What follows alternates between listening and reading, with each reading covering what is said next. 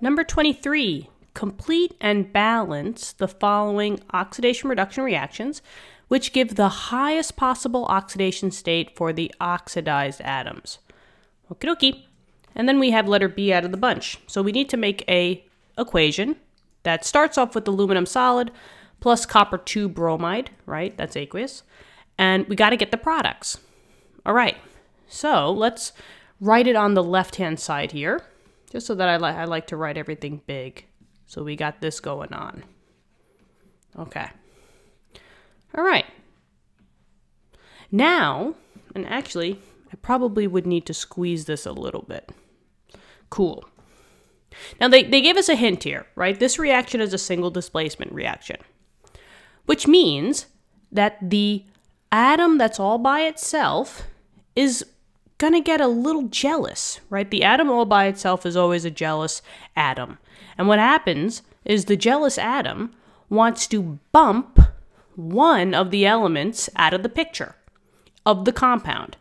But the thing is, who is aluminum going to bump out? Is it going to bump out copper, or is it going to bump out the bromine? That all depends on what oxidation state aluminum wants to be when it's oxidized or reduced. Don't want to give you the answer right now, right? But first, let's go through, what an oxidized atom is. Remember, an oxidized atom goes by Leo. Leo the lion says grr. Leo, L-E-O, is a loss of electrons, and that's always oxidation. So the one that is being oxidized or undergoing oxidation is always the one that's going to be losing electrons. Electrons are negative, so it's going to look like they're going to be more positive. So they'll be going up in number instead of down in number. Now let's see. Let's break down this compound to see what the charges were. The break between this compound is right where the copper and the bromine are, right? And we've done tons of problems in which we found out how to find out these ions when the compound splits up. Remember, if I just put this over here, CuBr2, there's 1 copper and 2 bromines. Use those subscripts to crisscross back up to tell me what the charges were. This 1 told me that bromine was a -1 charge, right? The negative in the back is always standard, right? Because that's the one that gains electrons. And then the 2 crisscrosses back up, telling me that the copper was a +2. Okay, so we have this right now. And that makes sense, right? Bromine being a -1 charge, bromine is all the way over here on the periodic table, group 17 or 7A. And when it's a compound, bromine will be a -1. So that means that the copper will be a +2 in this case. Now, aluminum is all by itself, right? It's a solid. And what charges do atoms have when they're all by themselves? They have a 0 charge. Now, when this aluminum wants to butt heads and get rid of one of the atoms in this compound, is it going to want to be the plus guy, or is it want to be the negative guy? Well, let's look at the chart. Aluminum is over here. In a compound, aluminum wants to be a +3 charge. Doesn't want to be a negative. It wants to lose electrons. So this aluminum wants to go from a 0 to a +3 charge when it makes its compound. So if it's going to be a +3, it's got to kick out the one that's a positive, right? You can't have 2 positives and you can't have 2 negatives in a compound. One has to be positive and one has to be negative. So instead of copper hooking up with bromine, aluminum is going to hook up with, you got it, bromine, because aluminum wants to be that +3 charge. And now let's find out what the compound actually is. So when we make this compound, right, aluminum, or aluminium, for all you guys across the pond,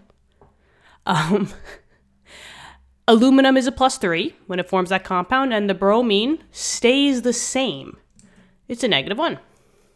take those charges, crisscross them down to tell me what the compound is. This 3 crisscrosses down, telling me that there should be 3 bromines in my compound, and this 1 crisscrosses down, telling me that I should have 1 aluminum. So I have a compound of AlBr3. So that's my first part.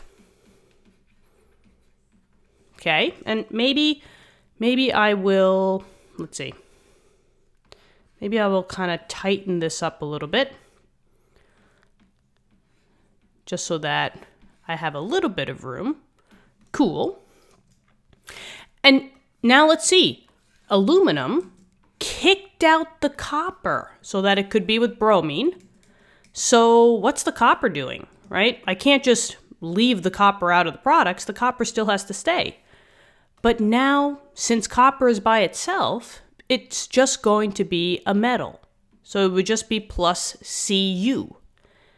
And what is the state of copper? If it's just a metal, it's going to turn back into its solid form.